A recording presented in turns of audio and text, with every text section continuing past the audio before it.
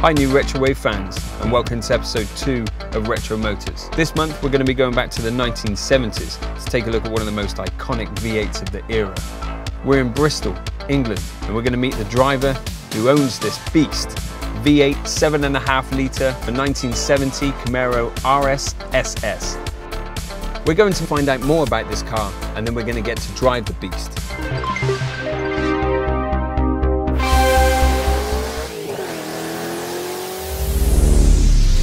The second generation Camaro, a real driver's car, a real American hero. Spawned from the rivalry with Ford, the second generation was lower, wider, and more importantly, even more powerful. Dubbed the Super Hugger, the completely restyled 1970s Camaro came straight out of the gate with an SS and RS package. Combined, these kits produced a car so good looking, even if you're not a muscle car junkie, you'll appreciate the distinctive nose, the iconic tail lights, and that unmistakable sleek body. Chevrolet ran the second generation for 12 years, and with more variants than you could shake a stick at. Our crew were privileged enough to work with an owner and his mighty 1970 Camaro SS on set of retrograde future. You may have caught the Camaro in video games, music videos, B-movies and blockbusters. James Bond, Beverly Hills Cop 2, Fast and Furious, 21 Jump Street, and even as recent as 2018 with the release of Transformers Bumblebee. Because even if you're a 17-foot tall alien war machine, you'd never want to be seen driving a Tesla. Hello, my name is Mark Detra. I drive a 1970 Camaro RS SS 454. I came to this country 12 years ago now, initially to do my studies and then ended up finding a job. I'm an engineer during the daytime. In the nighttime, I'm a musician. I play guitar and bass, and currently I'm starting up a blues rock band. I bought this car over 2 years ago when my son was born, and I decided before things get a little bit too expensive, now is the right time to spend everything I have. They're fairly rare, and that's the only one I could find. I've always been into American muscle. I just love everything about this thing. I love how it looks, how menacing it looks. I love how it sounds. I'm not sure I'm massively fond about how it drives, but it's something I can address over time. It's a bit of a handful, but just showing up anywhere in this car, people turn around, people notice you. It has a presence to it. What have I not done so far to the car really is a better question. Everything you see here electronically has been rebuilt from scratch. The shifter linkage, rebuilt the starter motor alternator a couple times, rebuilt the entire dash. Most of the car I've touched, really. The future for this car, and I might make some enemies and some friends by answering this question, but I'm a big fan of Pro Touring and Resto Mod second gen Camaros.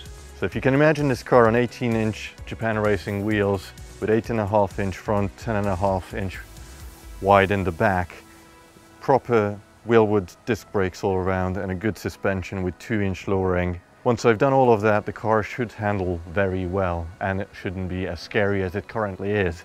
So then I can move on to the drivetrain, rebuild the gearbox, rebuild the rear end, and then rebuild the engine.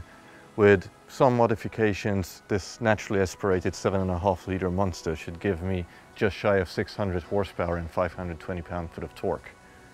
So Mark, we're inside the beast, 454, 4 on the floor. And this one in particular is 1970, before the fuel crisis and the strict safety regulations which they started to bring in. You could no longer have the boat-shaped front because that wasn't very safe. Not massively, no. I think that was in 1974 the 5-mile-an-hour pedestrian safety regulation came in, so they started putting plastic all over the front, whereas this is just full metal except for a tiny bit of polyurethane, which I'm not entirely sure why it's there, and anyway it's this thick. So as far as crash safety, really? Yeah, pedestrians should run. So steering is actually fairly easy. Handling, not that much. Okay. So in a corner where your center of gravity is already to some extent not where it should be, really, and then let's say the clutch slips or you give it a little bit too much, means you will end up the wrong way around. Okay. Just through sheer power. Just power. There's not enough grip, 2 tons of steel, and power. The brakes are horrendous.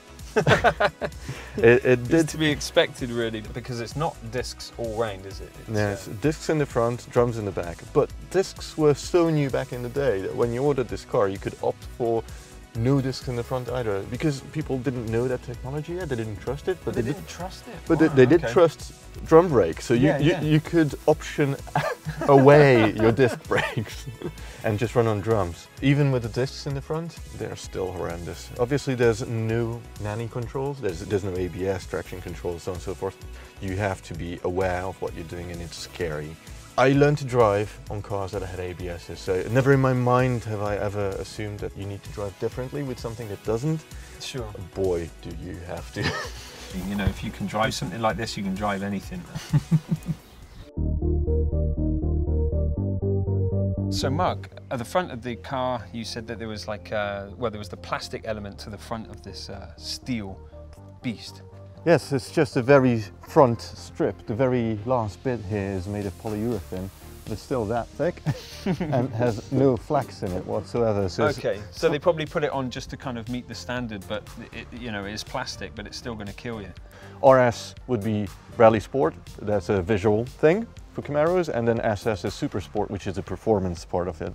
You can distinguish an RS straight away from the front of this era, because of the split bumpers, or bumperettes as they are actually called, and the fact that the running lights are on the inside of the main headlights. The wheels, you may notice, they are mini lights. They are 15 by 8, and albeit they are not correct to the car, they are period correct. So these cars were raced in the British Touring Championships, and when they were brought over from the US and they were being raced, they were raced on mini lights.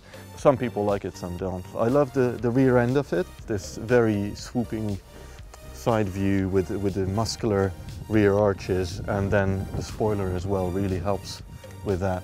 So I'm assuming something that would help you with driving this vehicle is this huge wing at the back here, which isn't really like a spoiler, it's more like a wall. Tell us about that. Aerodynamically speaking, this one actually looks like it's doing something. But I would assume that originally it was just a stylistic element. Okay, thanks Mark. We've had a walk and talk. Now let's drive.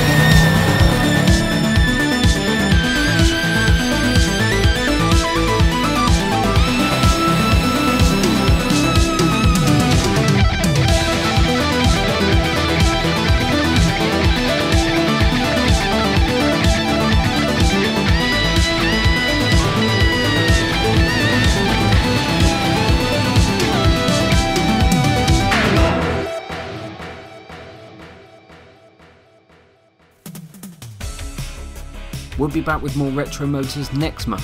If you've got something pre-95 you'd like to feature on the show, get in touch with us using the links in the description. To keep up to date, like, subscribe and follow us on Facebook for more insights into the world of retro metal.